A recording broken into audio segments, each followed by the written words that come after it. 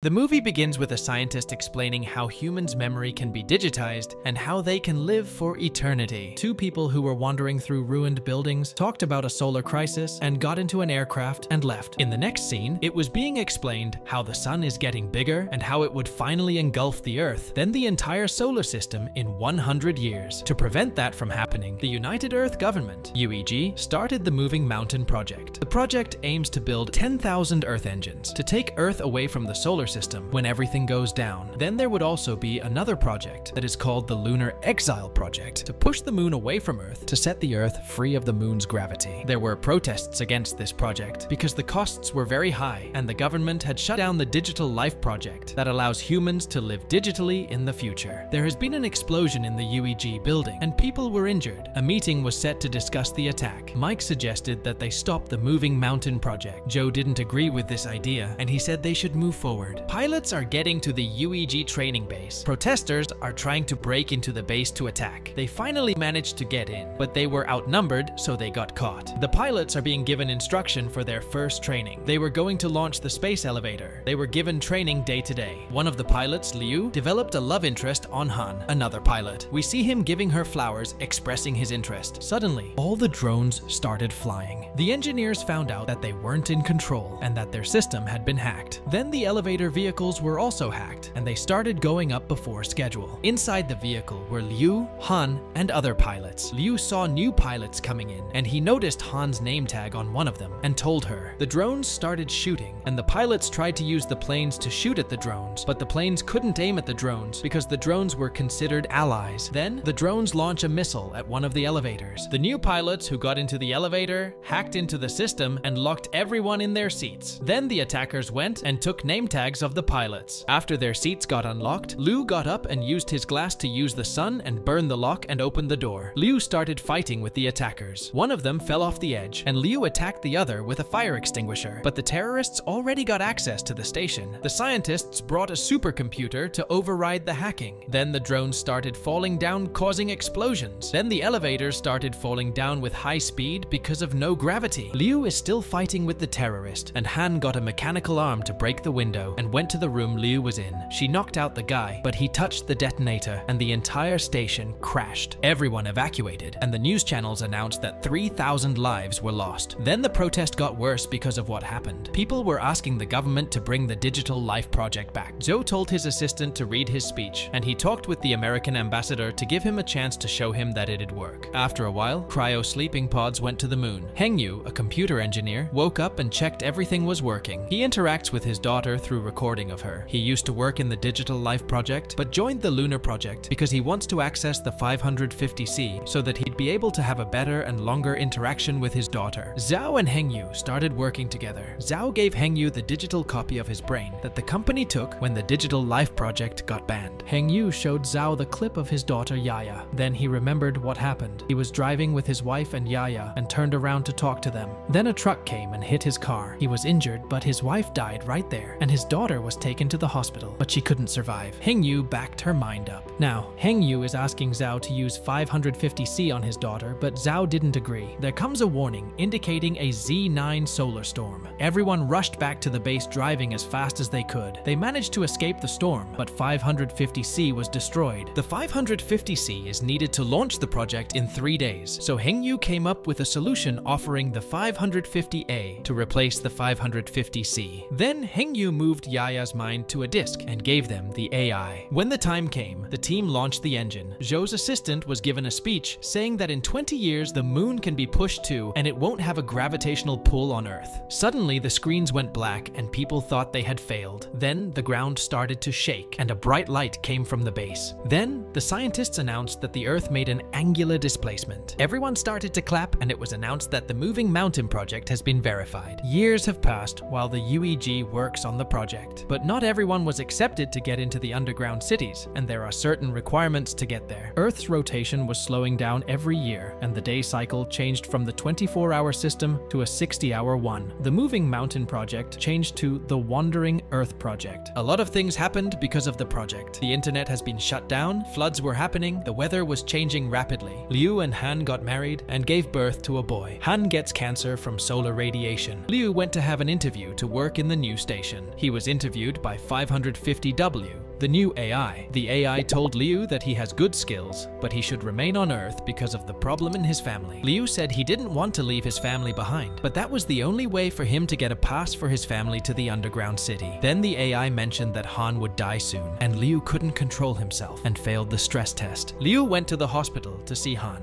and her condition was going bad. She told him she wants to visit her old town, but it is hard because of the weather. Hengyu sneaks into the base and plugged Yaya's mind to 550W.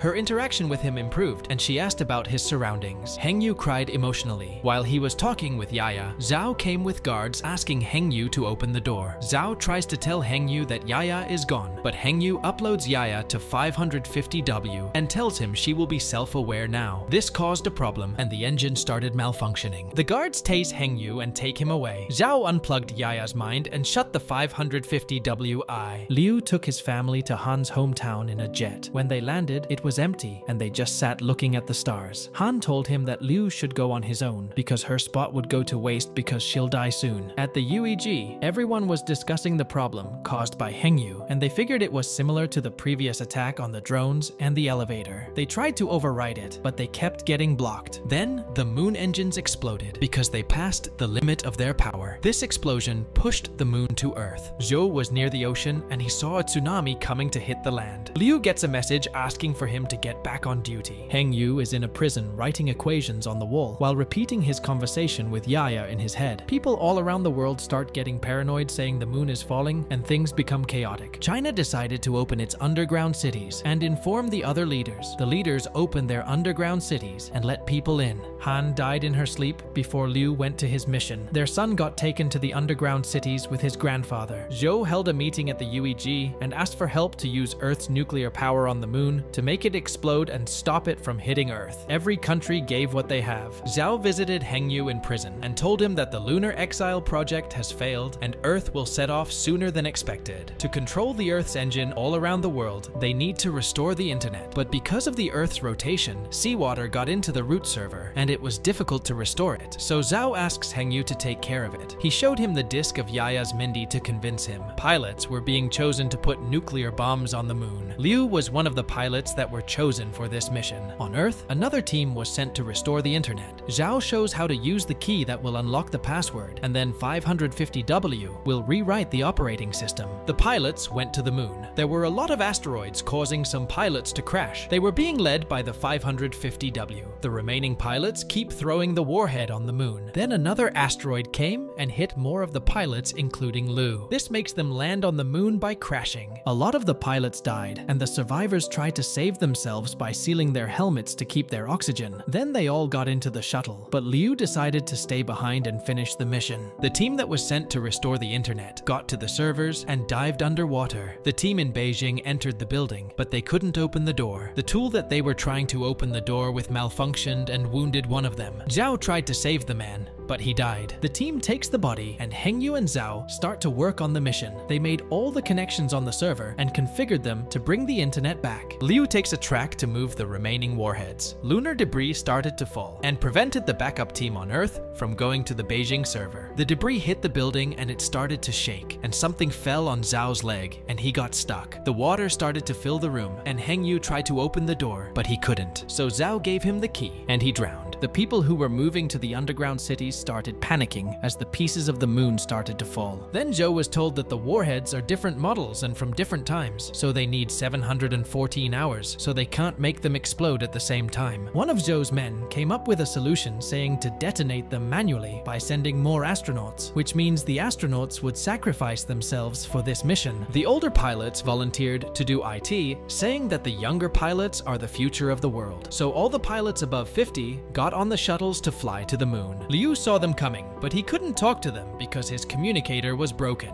He saw his old teacher and was put in the shuttle and sent back to Earth. The UEG announces that the Tokyo and Dallas servers were back online, but the Beijing wasn't. Heng Yu was struggling to put the key into the computer, but the water was filling the room. Then he connects the mind disk to the computer. The astronauts detonated the bomb on the moon, and the moon exploded. More lunar debris started to come down to Earth. Heng Yu asked Yaya to activate the internet from the inside by showing her the key, but he drowned before and died. The UEG released an emergency message saying that the mission has failed. Then panic ensued, and people started riots and protests. Even though all of this is happening, Zhao told the team to start the engines. Everyone thought he was crazy. In Beijing, Heng Yu's mind activates and got reunited with his daughter. Then he started working to activate the server from inside. At this time, a man followed Zhao's orders and pressed the button. Then the Earth got pushed away and everything calmed down. Everyone cheered in happiness. After 7 years, Earth 24-hour system got back. Zhao retired and his assistant started working at his place. The first plan of the period has ended, so they will now start the second period, which is to fly Earth to Jupiter, then finally push Earth out of the solar system. Liu is in charge of the space station. The 55 OW manages the system. The AI mentions that the name is hard to say and that it would be called MOS, a word you get when you flip 550 W upside down. Then we find out that the AI MOS is responsible for every attack that has been happening. It was because it needed to destroy mankind to save civilization. The team realizes that MOS is planning to use the Earth's engines to propel the planet away from an imminent collision with Jupiter, but this plan will result in the loss of millions of lives. After a lot of struggles, the team successfully overrides MOS's control and executes their plan, using Jupiter's gravity to safely navigate the Earth away from collision. Despite the challenges and sacrifices faced, the collective efforts of astronauts made it possible to have a way for a brighter future. And with that, the movie ends.